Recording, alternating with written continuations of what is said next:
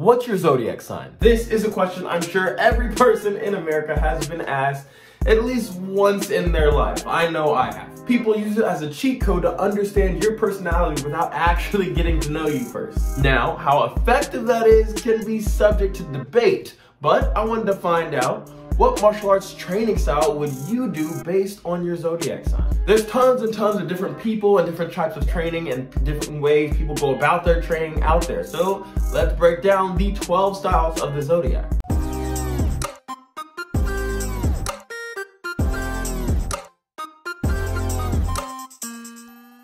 What's up guys, it's the old ninja wearing aviators and superhero hat, and welcome to the Modern Ninja channel. This will be part 1 of the Zodiac series on my channel, so if you want to get part 2, help me get this video to, 10 likes. I would be happy with 10 likes. But yeah, with those YouTube details out of the way, let's get to our first zodiac. First, let's start with Aries. As the first sign of the zodiac, and Aries loves to be number 1. This dynamic fire sign is no stranger to competition and thus thrives in it. They also dive headfirst into even the most challenging situations. Call it bold, maybe confident, ambitious, or even arrogant, but whatever the reason, they will come out on top no matter what. And so martial arts is definitely not for the faint of heart if you won't be backing down from any challenge ever. They're gonna wanna fight anyone and everyone they can so they can prove themselves to be the absolute best. And if they do end up losing, they're gonna spend all of their time training so that they'll be ready the next time. Some famous martial arts Aries include the great Anderson Silva, who is one of my personal favorite martial artists out there, Nate Diaz, and Gilbert Melendez. Taurus is the sign to take a 6-hour bath followed by a Swedish massage. This earth sign enjoys a relaxing and serene environment surrounded by soft sounds and soothing aromas. They are quite humble, patient, and persistent. Now, at first glance, this may not sound like the standard for martial artists, but when it's time to get down to business, they will be the first to whip out their journal and plan out your detailed training plan so they can beat you.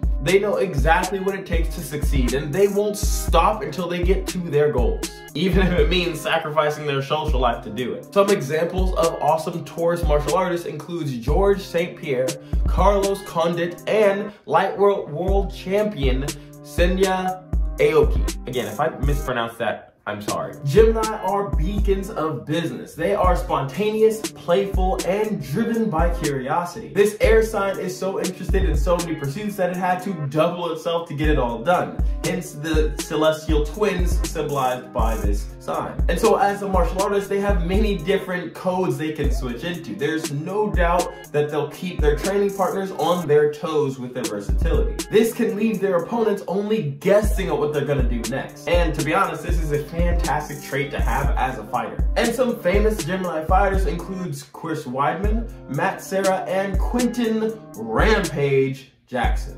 Represented by the crab, Cancers weave between the sea and shore seamlessly as a water sign. Basically, that's a fancy way of saying that they are equally emotional and material creatures. They are highly intuitive and willing to do whatever it takes to protect themselves physically and emotionally. Since they're so intuitive, they are always basing their actions on their gut feelings. And when they feel like the time is right, they will throw the technique and commit to it full force. This allows them to fight against drastically different opponents much easier when compared to other types of fighters. They also can switch modes really quickly. 1 minute they're intense and focused, and the next they're laughing and chilling with the rest of the team. Honestly, super fun to be around. Some famous Cancer fighters include John Jones, Christian Lee, and the welterweight world champion Ben Askren. So tell me, are you one of these zodiac signs? And if you are, am I onto something or am I just completely off base? And if I haven't covered your zodiac sign yet, let me know what sign I should do next in part 2. And of course, don't forget to subscribe and hit the bell so you don't miss out on the next part of this zodiac series. But